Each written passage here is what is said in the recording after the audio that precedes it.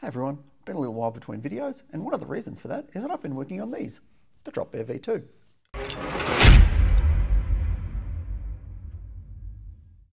So about 4 years ago, I released the original Dropbear ECU, which was an 8 fuel and 8 ignition board based on the Teensy 3.5 microcontroller.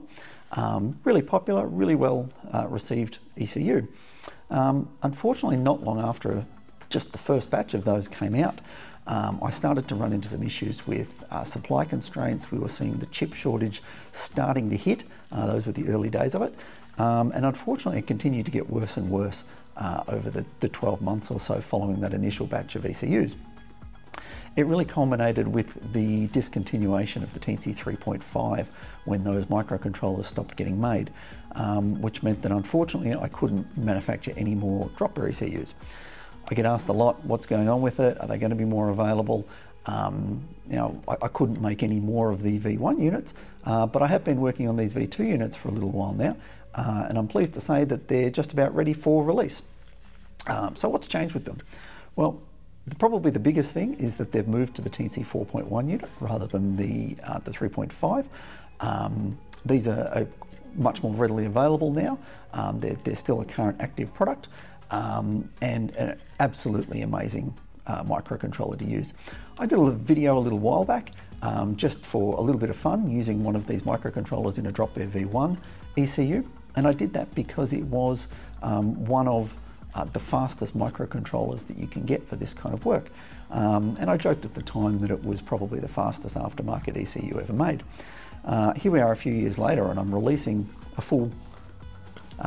fully fledged ECU product based around one of these chips, and I think it is probably the fastest microprocessor ever used in an aftermarket ECU. Doesn't actually mean very much in terms of what that's useful for, but it is nice to have all that processing power as overhead. If you want to see some more details of that, I made a video a few years ago. Check that out and just see just how much faster this microprocessor is than some of the ones that have been used on other products and even other Speeduino ECUs.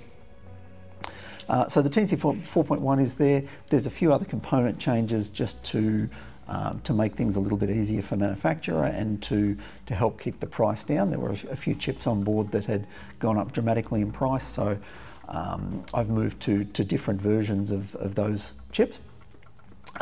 It has a slightly larger real-time clock battery. The initial boards had a very small battery and quite a difficult to get one. It wasn't a particularly common battery size. This is a larger battery, a little bit easier to get, and just like the first one, it is rechargeable. So if you're using the system fairly frequently, it will be recharging, and you should get good life out of that real-time clock battery. Probably the most requested feature from the Dropbear V1. The V2 now has USB-C rather than the micro USB connector that the first one had.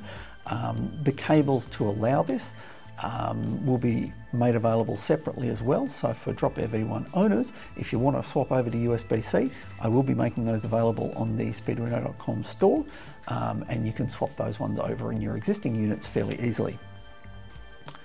Probably the other big change that people are excited about with these ECUs is that they have Wi-Fi and Bluetooth LE built in. The Dropbear V2 comes with a module inbuilt called the AirBear, which provides the Wi-Fi and Bluetooth LE connectivity. It means that we have a method of passing the serial data from the ECU either over a Wi-Fi socket or a Bluetooth LE connection to mobile apps that support that. And it means you can connect your ECU directly over Wi-Fi using the normal Tuner Studio type interface that you're used to, without the need for a USB cable. You can live tune, you can monitor it, you can download the SD card logs, all without needing to connect it via USB. Similarly, you can connect to any app that supports Bluetooth LE, and one of the bonuses of that is that it will also work on Apple iOS devices, which was not possible in the past with the Bluetooth Classic interface that we'd been using with the HC05 and HC06 Bluetooth modules. As well as those pass-through modes though, the AirBear unit also has a built-in dash interface that is served via just a standard web page. So if you've ever wanted to just quickly view the dashboard from your car, or even have it a permanent installation that's wirelessly connected, this provides a really easy way to get that data from the device and have a nice visual connection to your ECU without having to be plugged into it all the time. There's no apps to install, there's no messing around with connection files or different INI files and things like that. Simply open the URL to the ECU and it will pop up in any modern browser. You can even have up to 3 separate connections from 3 separate devices, all connecting to the ECU and viewing the dash data at the same time. The AirBear module that powers all of this is very much a work in progress in terms of its firmware at the moment, and I am growing to hope grow its feature set relatively quickly. I'll do another video at some point as well, just showing how if you've got even some basic web development skills, you can actually make your own dash interfaces and upload it to the module and use that instead of the one that's built in. You don't need to play around with things like firmware interfaces, data protocols, what the serial interface is doing, or anything like that. It's simply presented as a JSON data stream and can be used with any standard web page that you want to put together for it.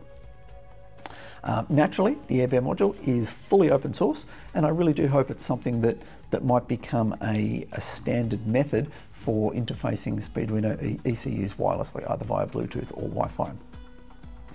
Every Dropbear V2 ECU comes with one of these modules built in and ready to go out of the box. So it's all there, you don't have to connect anything else, you don't have to open the case, it's all there just ready to go, connect to it, change the Wi-Fi settings, and it'll be good to go. So the Dropbear V2 has the same pin out, same interfaces as the original V1 board. So if you have an existing one and wish to upgrade, you can simply plug this in and you'll be right to go off the bat. They're available immediately on the Speeduino.com store. I'll provide a link to that in the video description, and we'll be shipping in about 2 to 3 weeks time from this point onwards. So I hope you're all excited as I am by the release of these and finally having the Dropbear back in stock. And if you've got any thoughts, comments or feedback about it, I'd love to hear them. All right, thanks everyone.